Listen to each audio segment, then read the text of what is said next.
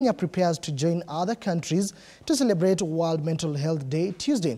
Cases of mental illness continue to increase in the country. Health stakeholders have been urged to help break the stigma associated with mental condition. Frida Nyakio with details of that report. Mental health conditions are not given the attention it deserves by individuals, society, and mental health policymakers.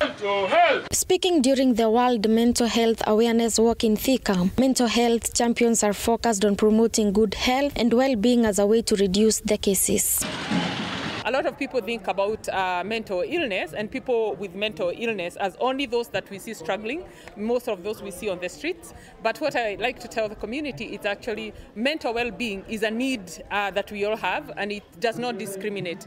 Many people who go to offices to work, many people who go to schools to teach, many people who are parents raising children are struggling with poor mental well-being. And because those people, they continue to function in society, no one is paying attention to that. And I say actually the bulk of majority of people who are struggling with poor mental well-being are those that are working. James Ngonjiri, who is a victim of mental illness, had suicidal thoughts before being treated and after he started Room 504, an organization that defends the rights of the mentally ill. At Room 504 and the partners that we had today, we have started the conversation of it's okay not to be okay.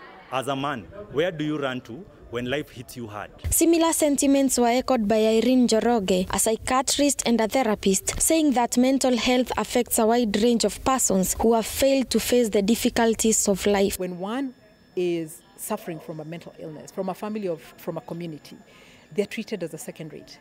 First, they are not even expected to make decisions as where to be treated and how to be treated and who should treat them. In fact, we make those decisions for them, which is wrong. Actually, the statistics are 1 in 3 have a mental health challenge.